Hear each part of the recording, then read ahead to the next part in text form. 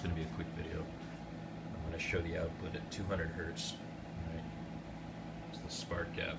It's the GDT. This discharges at 3,000 volts.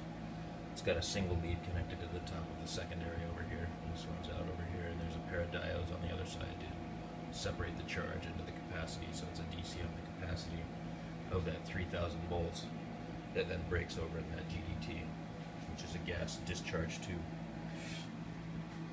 I burned out this diode and this diode earlier, running it at the 200 hertz.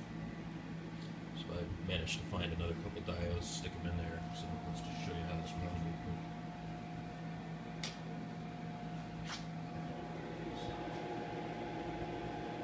Alright, it's set at 200 hertz. It's the indicator up here at 200. And it's sitting at 120 volts. Control the volts with that knob on this thing. It's at 0 amps. Output power switch is on. Flip the power switch down here.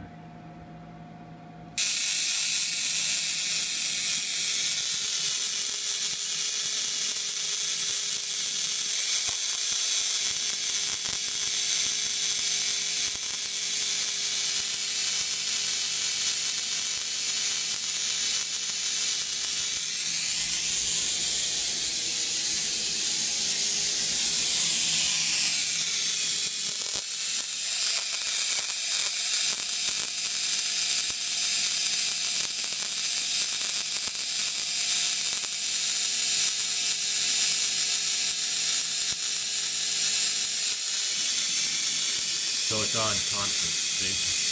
That's at 200 hertz, makes a certain hum. You can put it back a little bit by adjusting it. Listen to the tone.